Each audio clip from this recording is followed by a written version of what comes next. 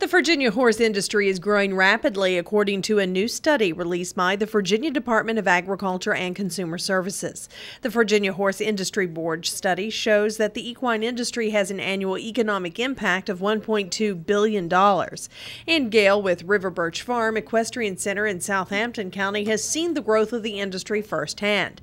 Her family began their boarding and riding school in 2007. She believes social networks and technology have helped boost the interest in the industry. And a lot of our customers are all on Facebook and report what they're doing with their horses or whatever today. So I think more people are aware of it, and as long as they know there's someplace they can go to give it a try, they're willing to give it a try. While families like the Gales may be new to the horse business, the Commonwealth has a rich history and long legacy of great horses, famous horsemen and horsewomen, and ideal conditions for raising and breeding horses. Beryl Herzog and her husband Robert have been breeding and boarding horses in Hanover County for 42 years and know how important horses are to the Commonwealth. Because everyone that owns one horse spends a great deal of money, and it goes right back into the coffers of the state. It turns out horses have the greatest economic impact in Northern Virginia.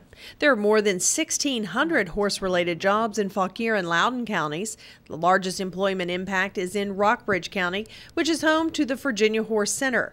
More than 1,330 jobs are industry-related in Lexington and Buena Vista. It's not just going and riding in a horse show, for instance. It's the outfits, they buy food, they stay in hotels, they buy gas, which is terrific expense, which might be a hurting thing pretty soon. But so people are aware of this. Virginia has an estimated 215,000 horses, ponies, and mules. The Commonwealth is ranked 12th in the nation for the number of horses.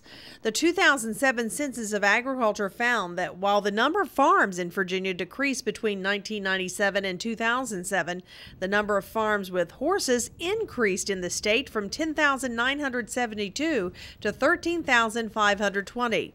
Herzog predicts this number will grow. I think the economy will be better. This industry will continue to grow because people want to board horses, and there are more boarding facilities now. It's easier to board a horse than keep it at home. So I have seen it grow and grow and grow. It certainly is a lot larger than it was in 1968. Reporting in Hanover County, I'm Sherry McKinney.